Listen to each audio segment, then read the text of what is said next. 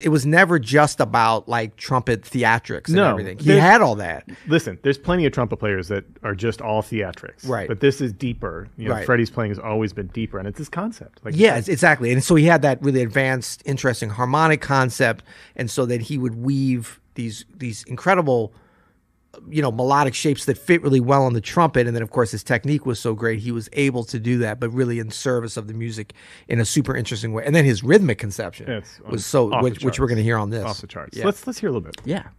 Here we go. This is amazing, by the way. And shout out to George Lucas for that. George Lucas for the